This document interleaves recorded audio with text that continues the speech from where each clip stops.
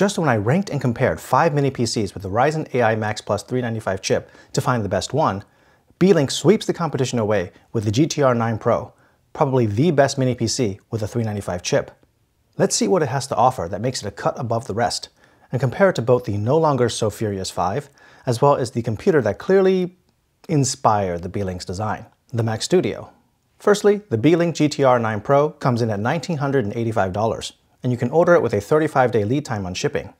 The price is just below the standard $2,000 price point for a Max Plus 395 chip mini PC with 128GB of memory and 2TB of storage, so it doesn't have an advantage there.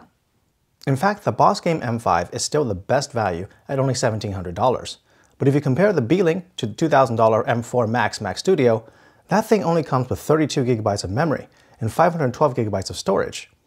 If you want to go up to 128GB of memory and 2TB of storage on the Mac Studio, it'll cost you $4,099. That's more than twice the price. And the storage on the Mac Studio isn't easily upgradable, especially compared to the two M.2 SSD slots you get on the Beelink. So if it's not the price, then what does make the Beelink the best? Firstly, the cooling system, or at least the promise of it. Although they didn't copy the Mac Studio's pricing, they did seem to try to copy its amazing cooling power and silent operation, at least on paper. Beelink claims the cooling system they used allows for sustained peak performance at 140 watts, which is higher than the 120 watt sustained max that the 395 chip offers. Indeed, the other mini PCs only claim 140 watt boost or peak power, but 120 watts sustained. So the Beelink could actually offer greater performance if what they say is true. Just as important, they also claim the cooling system provides essentially silent operation, with some actual numbers ranging from 32 to 37 decibels under load. At first glance, this seems worse than the Framework Desktop's claimed numbers of 29 decibels to 34 decibels under load. However, manufacturer numbers are hard to compare, since how they were measured can greatly differ. I'm hopeful that Beelink was able to copy what Apple did, since the Mac Studio proved it's possible to put a silent cooling solution into that form factor. But it's also likely the Framework Desktop can be made quieter due to the larger size and thus bigger cooling system and 120mm fans. However, the Framework is 35% larger than the Beelink, and even the Mac Studio is larger than it by 20%. The other big advantage of the Beelink is the networking support. Unlike most of the other mini PCs with 2.5GB Ethernet or the Framework with 5GB, the Beelink has 10GB Ethernet similar to the Mac Studio. However, it's actually got two 10GB ports and not just one Ethernet port like all the rest, making it by far the fastest in networking. Give that like button a press if you're impressed by the dual 10GB ports like I am. Wi-Fi 7 and Bluetooth 5.4 are there for wireless connectivity as well, which beats out the Mac Studio's Wi-Fi 6E and Bluetooth 5.3. The rest of the ports on the Beelink GTR9 Pro are also cream of the crop. You've got an HDMI 2.1, two Type-C USB 4 ports, and a DisplayPort 2.1 port to support up to 4 displays. The Framework Desktop is the only other offering with a DisplayPort connection, and with 2 of them at that, but still only supports up to 4 displays. The Mac Studio wins here with up to 5 simultaneous displays supported, as long as you don't need a DisplayPort-shaped connector.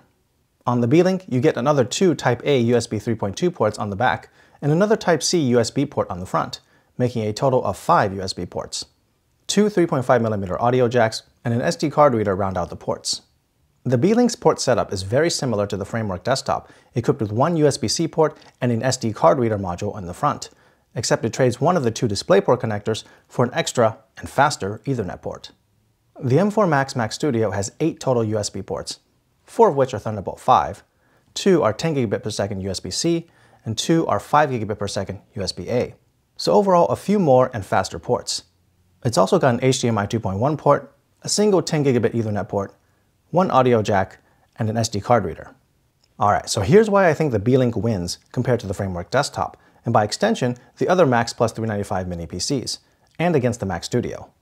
When it comes to the Mac Studio, it simply cannot compete with any of these mini PCs on price if you want 128GB of memory and lots of expandable storage space. The M4 Max chip is faster in single core than the Max Plus 395, while it trades blows in multi-core benchmarks, but it can't make up for the enormous price difference. Against the Framework Desktop, the Beelink wins on 3 factors. First is price.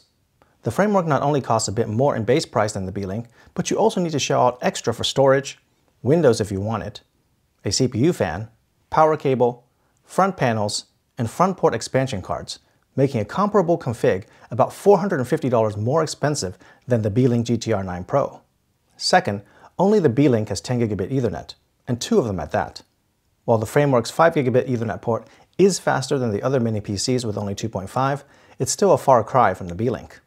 And finally, I'm currently assuming that the Beelink's cooling system is as powerful and silent as they say it is, truly allowing for sustained 140-watt performance while keeping noise down to a level similar to the framework desktop.